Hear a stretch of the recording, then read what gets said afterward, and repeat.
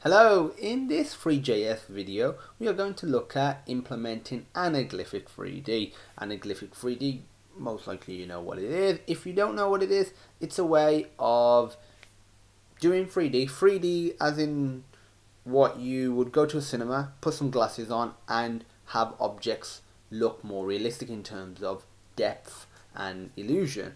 So Anaglyphic is one of the many forms of 3D. There are other 3D technologies as well. This is one of the more primitive technologies, but it's easy to do without any extra hardware for your screen. You just do it purely in software and you just have glasses that can render or that can filter these two images out. So I'm pretty sure you've seen these sort of images before, these sort of videos before. It's quite big in the early 2000s. I remember you could go and see the Spy Kids movie. I think it's called Spy Kids 3000 or Spy Kids 3D, and you would get a poster and some Anaglyphic 3D glasses, very inexpensive.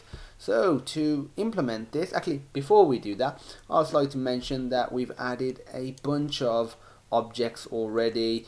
Nothing that we haven't already covered. It's just so the actual scene was a bit more fledged out. So if I refresh, we have our head, but if we rotate around, got a cube there, and got a skull there. To give you a sense of how far these objects are, let me zoom out and rotate so we've got more of a bird's eye view. As you can see, the head here is tiny compared to the skull, hence why it's very far, plus the skull is immensely far away. So let me zoom back in. As you can see, the head is tiny. So to implement 3D, first thing you need to do is add the Anaglyphic 3D JavaScript file. To do that, just go to your Free.js master file. As usual, make sure you're using the same version as you used for the Free.js files. Don't mix and match.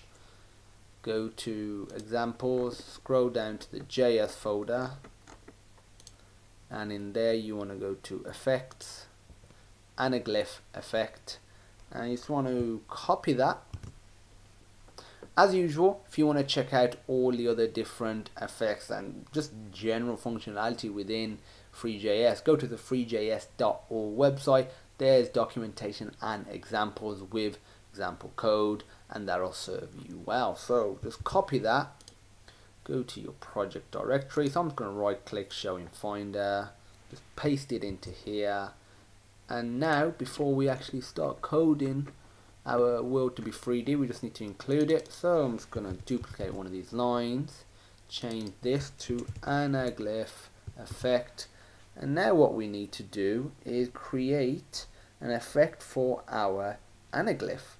So anywhere after this window, if we just do var effect equals new free.anaglyph effect, and in here you specify the renderer, which is what we created right there, renderer, and no, that's not what we want. And now we do effect dot set size, and for this we just do window dot inner width, comma window dot inner height. It's essentially the same as what we've done right here.